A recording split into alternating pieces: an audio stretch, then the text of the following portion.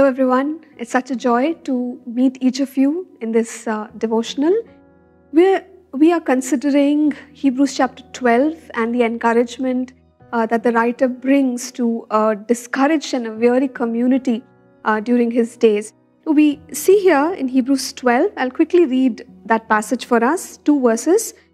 Therefore we also, since we are surrounded by so great a cloud of witnesses, let us lay aside every weight and the sin which so easily ensnares us, and let us run with endurance the race that is set before us, looking unto Jesus, the author and the finisher of our faith, who for the joy that was set before him endured the cross, despising the shame, and has sat down at the right hand of the throne of God. We see how Jesus in his walk never gave up. He completed the purpose that God had for him. In fact, in John chapter 4 and verse 34, this is what Jesus said. He said, "My food is to do the will of him who sent me and to finish his work." Now think about it. That was his entire focus, to do what God sent him to do. He says, that is my food. Now I get my nourishment, my encouragement from there. The fact that I'm doing what God has called me to do. So anything that causes distraction, anything that deters us from the purpose of God, we have every reason to fight it. Now, what was a secret that Jesus carried? It is here in these very verses, we see that he endured the cross. Why? If you just back up a little earlier, for the joy that was set before him, it says.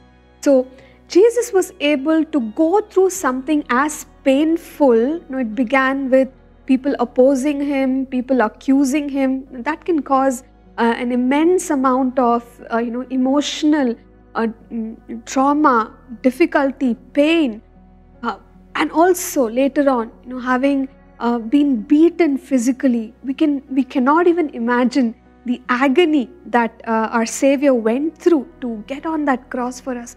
Now, why did he do it, or how could he do it? Because of the joy that was set before him. So we understand that he carried an eternal perspective. He thought about what going through the crucifixion would bring for the people whom God had created, what it would do to the relationship that God has with human beings whom he had created. And he knew that if he could endure the cross, it would mean the redemption of mankind. And he was joyful about it. He was also joyful about the fact that man's relationship with God would be restored. And not only that, Jesus on earth, he was in this physical body and he was so in line with the Father. I'm sure he was also looking forward to rejoining his Father's presence. That was the joy set before him.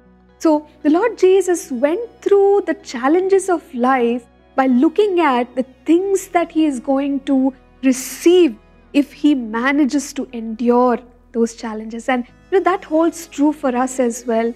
As we journey through life, maybe it's a job or a career that we are striving with, or something else, or a ministry. But as we look at what that is going to produce, we will have the strength to endure. So I encourage us to look at the outcome and the joy, and that will give us the courage to go through the challenges of today. Let's pray together. Heavenly Father, we thank you for the life of Jesus and God, his wonderful example of enduring the cross, Lord, because of his love for us. And we pray that, Lord, you will give us the same grace and strength, oh God, to go through our struggles and be overcomers. In Jesus' name we pray. Amen. Thank you for tuning in to Living Supernaturally. For more resources to strengthen your spiritual walk, please visit apcwo.org.